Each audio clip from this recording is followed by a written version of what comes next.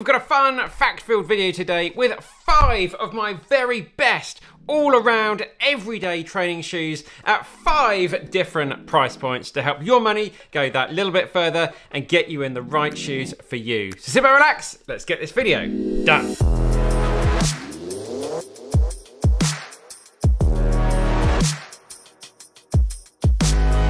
It's great to see you again for another video, and if you're new around here, my name's Ben Parks, 225 Marathon. We do loads of gear and shoe reviews, document my own training, and also loads of running tips to help you out with your journey, and also make the very best running hats and gear, so check out my website, benparks.com.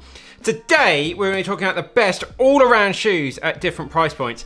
In my opinion, all of these shoes I've bought 100% with my money, and they are what I think is the best shoe you can buy at the various different price points as we go through the video. So what do I mean by everyday shoes? Well, they're simply shoes if you just want a one shoe garage, something you can do your easy runs, your recovery runs, your speed sessions, even your races, your tempos. It will do all of those fairly well. A lot of people, when they first come into the sport, this is the type of shoe they buy first off. But super quickly, because we do get asked this all the time, is what makes shoes more expensive as you go up the price range? Well, generally, you're just using the very latest materials, the latest foams, and all the research and development that goes into those. They will be in those high-end shoes. The higher-end shoes tend to have a little bit of a better design. They just look a little bit more pleasing on the eye. Some people say that there's also better materials. They're a little bit more durable. They'll last a bit longer. In this sort of element, a type of shoe, that is probably a little bit true, but in full-on race shoes, as we know, it's definitely not.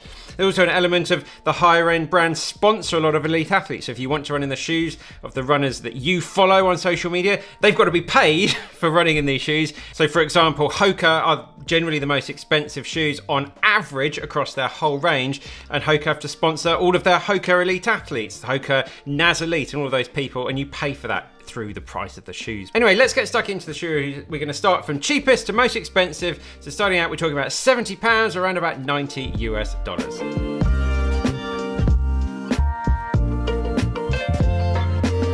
Let's have a chat about the Reebok Floatride version 5. I've really enjoyed running this shoe. It is such a good value for money. Coming in around about £70. You can find it a lot cheaper on the Reebok website if you want to use some discount codes. They've got some on there at the moment for around about £45. There's a 27mm stack at the back of the shoe, 19 at the front, 8mm drop overall. It's coming in at 315 grams, a little bit on the heavy side for me in my UK size 12. It's a neutral shoe. There's no different widths available, and this was true to size for me. What I really like about this shoe is this update. They've put this sort of X torsion plate on the bottom of the shoe just to correct some of that stability issues the earlier models had, and that is feeling a lot better in the corners now as well, a little bit wider versus the outgoing models. Really comfortable and breathable. They've added some ankle padding around the back of the shoe here, which has been a really good addition. And as with a lot of the shoes here, it's just good all-around usability. It's okay at speed, it's okay at the cushioning,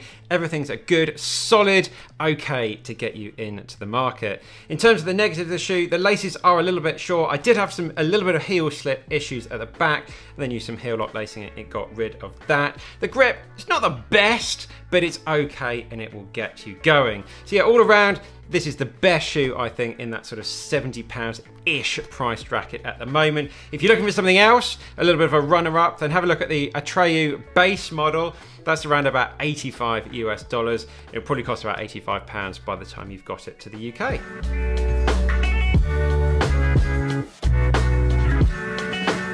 Right, moving on to around about £100, around about $130 US. We're talking about the Nike Pegasus 40. So what extra are you getting here by spending that around about extra £30? You get a lot more durability on a shoe like this. The outsole on the Pegasus is fantastic. And also it's a lot more stable as well. Really good improvements in the Reebok, but this one a lot more stable in the corners. And you're also getting about 40 years of Nike innovation in this shoe and that sort of lockdown and comfort. Right, let's dive in to the details. We're talking about around about a 33mm stack stack height at the back, 23 at the front, 10mm drop overall, 347 grams, a little bit on the heavy side. So neutral shoe, there are different widths available, but this shoe is actually quite wide to start with, and it was true to size for me, and there's no plate in the shoe. It just has some AirPods at the front of the shoe and at the back of the shoe, just to help with that comfort and that shock absorption as well. Again, a little bit better than on the Reebok shoe we had looked at before. In terms of what I really like about the shoe, this upper is lovely, really nice and breathable, good airflow through there, very stretchy as well, so wider fitted runners are going to do well in this shoe. Good lockdown, overall very comfortable. As I said, fantastic durability out of the shoe, 600 miles, no problem. Many people will run a lot more than that. In terms of what I don't like about the shoe, it is getting a little bit on the dated side. There has been no real innovation in this shoe, but it's just a solid, dependable option. The foam in this shoe is very dated. It's not that springy, but for someone going out 2, 3, 4 runs a week, this shoe will look after you very well. If you're looking for an alternative, something like the Puma Velocity Nitro 2, that will be around about £105 RRP. Maybe you can find a better deal. Quickly guys, if you are finding this video at all, please smash that like button, subscribe to the channel, check out my website, benparks.com. All of that allows us to carry on making these videos and buy these shoes with our own money. And answer today's question of the day. What is your favorite all-around, everyday shoe that you like to use in your training?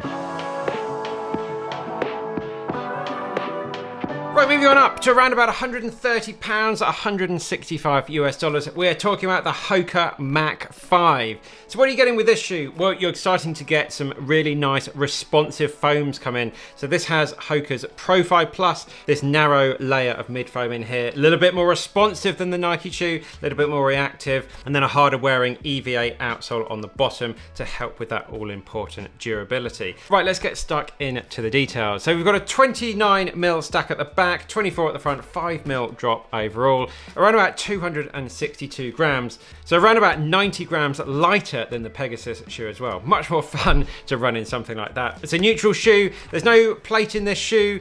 There are no different widths available, and this again was true to size for me. So what I really like about this shoe, again, this is probably the most versatile shoe here in the versatile shoe section, but this is so much of a joy to run in at all different paces. Easy recovery, your sessions, your tempos, races, doing your strides, your long runs. This shoe has you covered. I really like that lightweightness of the shoe. It really feels like you're hardly wearing it at times. It's squishy, but also snappy, and it's much more fun than the Pegasus shoe, and also its sibling, basically the Clifton. This is definitely the one I prefer in the Hoka range. And then finally, the lockdown of this shoe is fantastic. No blisters, no hot spots, nothing like that. And it's also so smooth to run in through the whole foot stride as well, from landing through to toe off. It just does that so smoothly. There's no sort of resistance or anything like that. Just brings a real smile to your face. In terms of what I don't like about the shoe, the dislikes, there is very little. It is a very lightweight shoe, and there's no rubber on the outsole here, so there are potentially going to be some durability issues in the long term, but plenty of people do report 300 to 400 miles, but you're not getting anywhere near like the sort of 600, 700 miles you'll get in the Nike Pegasus. A good alternative to this shoe in this price bracket, something like the Nova Blast 3. With that, you've got a little bit more cushioning, it's a little bit softer than you get with something like this, but for me, not quite as fast and not quite as snappy and fun to run in as the Mach 5.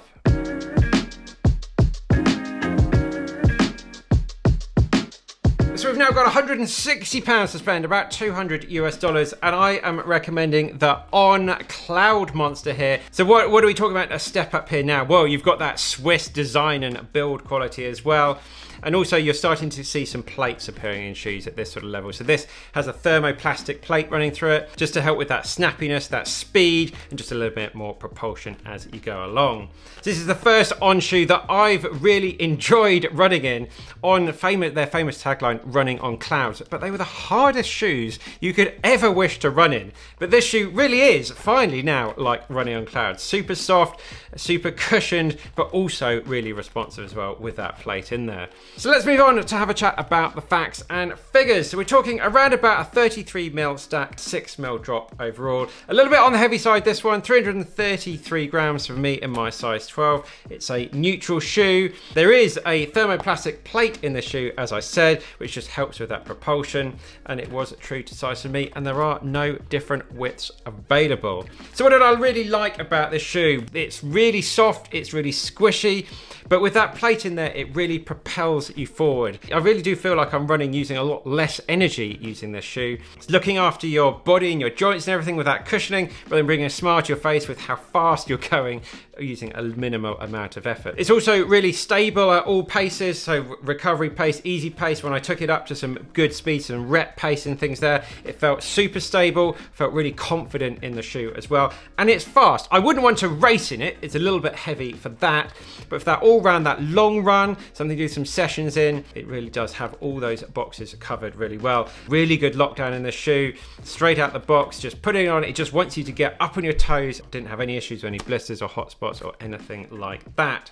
In terms of the negatives, I know I did buy this colorway. I think this is a pretty, it's just all black, but it's really not for me, but it was the only colorway I could find in my UK size 12. I really personally don't like the looks, but I know a lot of you will disagree because a lot of people love On shoes. Let me know down in the comments, what do you think about On shoes and how they look? But apart from the price, you are paying a bit of a premium for that Swiss brand.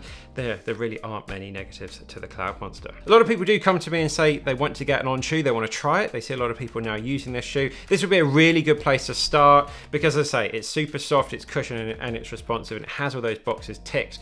A lot of those shoes are a little bit on the hard side. Great for some people, not for me. I need like a little bit of cushioning. If you are looking for something else at this price point, have a look at the New Balance 1080 version 12. I'm not sure when 13 is coming out, but yeah, this the Cloudmonster is a little bit on the narrow side. So if you do have some narrow feet, then something like the 1080 will be a little bit better for you, and it does come in some extra wide options as well.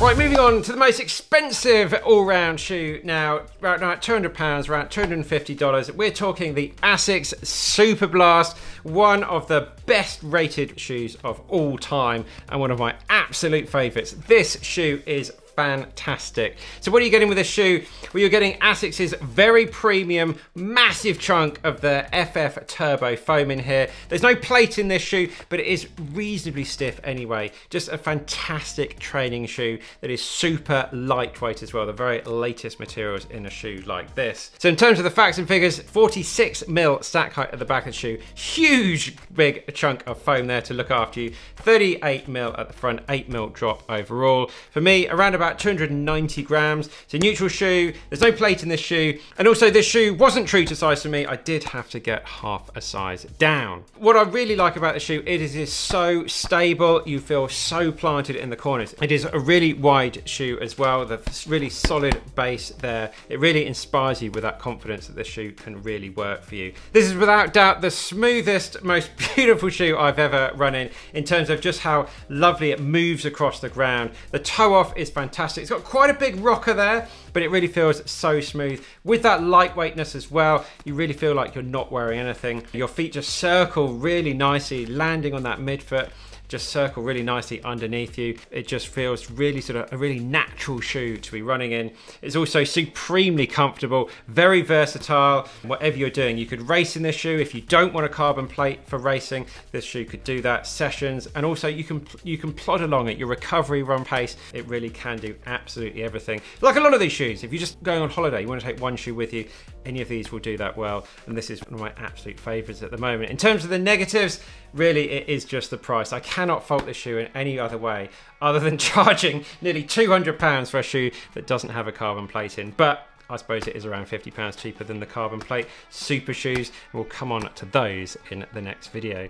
So there we are, guys. 5 fantastic shoes there to check out at various different price points. Let us know what your favorite ones are. For me, it's all about the Superblast. I spent the money on it and I'm gonna get all the value I can of it. It's a fantastic shoe. But whatever you go for, you're gonna be looked after really well. It's really interesting. Does price matter? Well, I did make a video a few weeks ago testing out the cheapest shoe from all the big manufacturers. So that one's coming up next, so make sure you check that one out. So that's it from me. Lots of love. Let us know your favorites down in the comments. Keep on working hard and keep on getting done. We'll see you in the next one.